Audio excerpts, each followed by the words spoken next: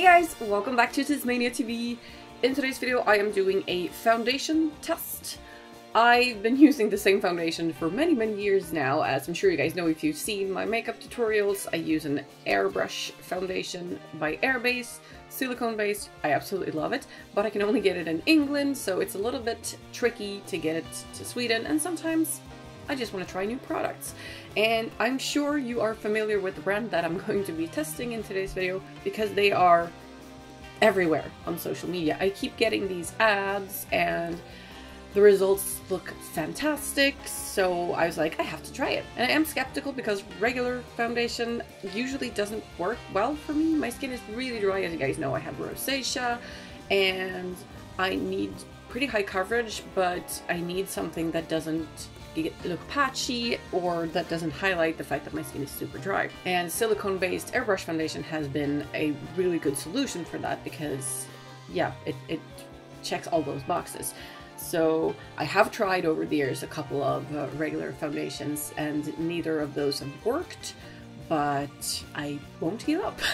So we are going to try a new one in today's video, and I'm going to I haven't even opened the box yet, so it's an unboxing and everything.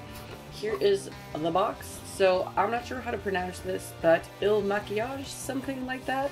If you've seen those videos on Facebook, for instance, it's supposed to go on like seamlessly, blend really well with your skin. You're not supposed to feel it, but it's still supposed to be high coverage. And they take pride in finding the perfect shape for every person. They have this sort of quiz that you take to select the right shade for you.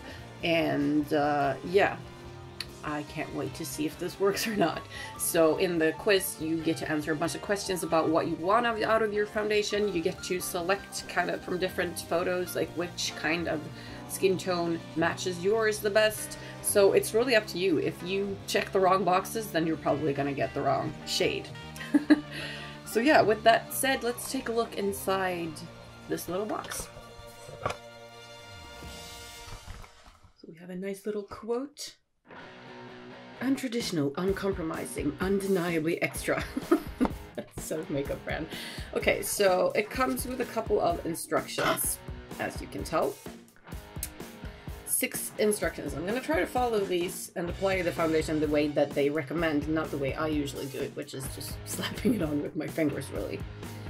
So they recommend 2 pumps for the entire face, jaw, and neckline. You blend it out with a brush or a sponge, not by hand. You wait 5 minutes for it to set before you check the shade, alright. You don't match it to your neck or your wrist, obviously. And then you can finish your face with concealer, blush, and bronzer, yep. And then you can wear it for a full week to determine if it's perfect for you. Oh, there are 2 products in here. That's weird. Okay. Well, this is the foundation itself. Like this. So, flawless base foundation. This is, I like the packaging, it's very nice. So here it is. It looks very pale, but that's good because I am pale. So this is the shade that I got, which is number 20.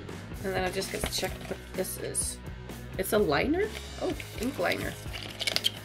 It must be some extra product they just sent me. Huh. Alright. I really enjoyed the packaging. Obviously black and red is a nice color match for me. My plan is to wear this for a whole day and let you guys see what it looks like at the end of the day as well, not just when I put it on. I have washed my face, I have moisturized my face, and as always with my face, it still feels dry because that's just how my skin works. So I'm going to use a primer.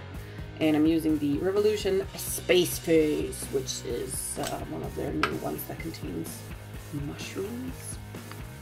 Space mushrooms. I guess we'll go with a foundation brush because all the videos of super happy ladies achieving amazing results that I've seen, they have been using brushes. Okay, so it's pump action bottle, and it says 2 pumps for your entire face, jaw, and neckline. So I'm gonna do 1 pump on that side and 1 pump on that side.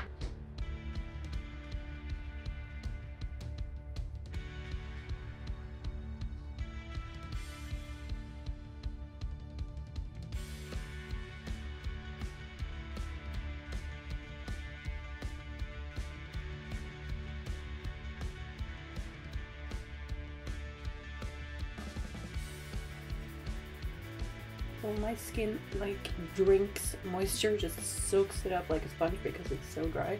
So I don't think 2 pumps is gonna be enough for me.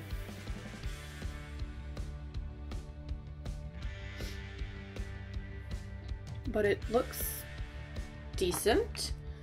So let's do a little.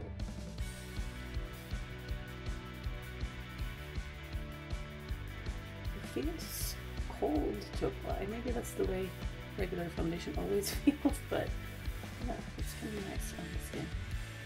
The coverage is, as you can tell, not 100%. You still see some of my rosacea spots poking through. Some of that red skin that I have is poking through. But it was pretty well color matched. It feels like a regular liquid foundation. Like it's wearable, but coverage, no. I will need concealer or like more layers to cover my rosacea. I don't know if the camera's picking it up. Let me see if I can. So you can see right here. And like on the nose and you can see this, the redness in the cheek. Let me just put a little bit more on and see if it's buildable.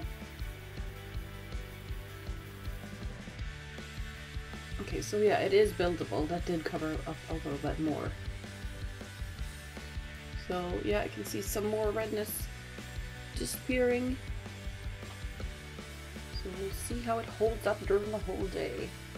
I kind of like it actually.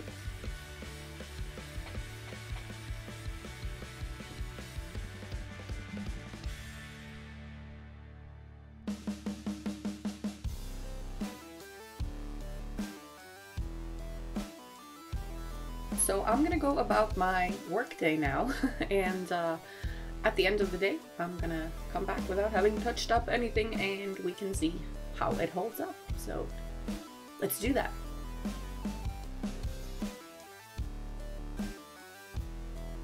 And we're back. It has now been 10 hours, 9.5, since I applied the makeup, so I have been working all day long today. I've been on walks, I've had my glasses on all day, and haven't touched up any of my makeup.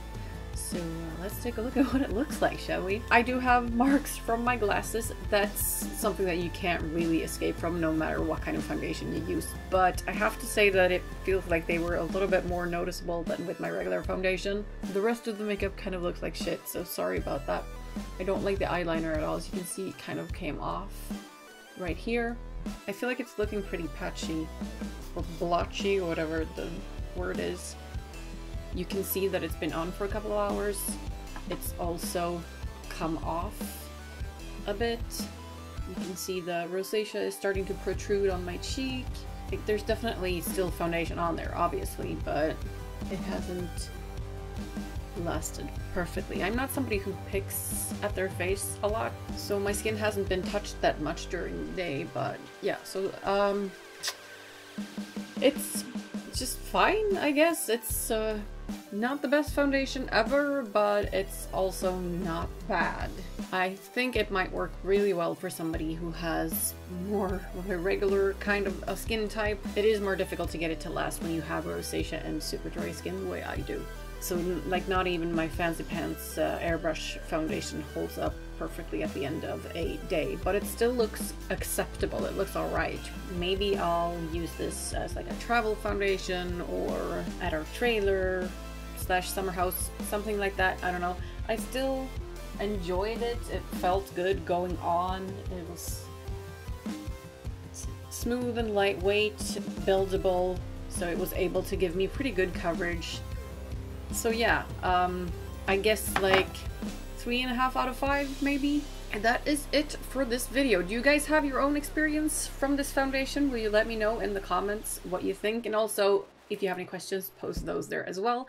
Thank you guys so much for watching, and remember, do no harm, but take no shit. I'll see you guys next time.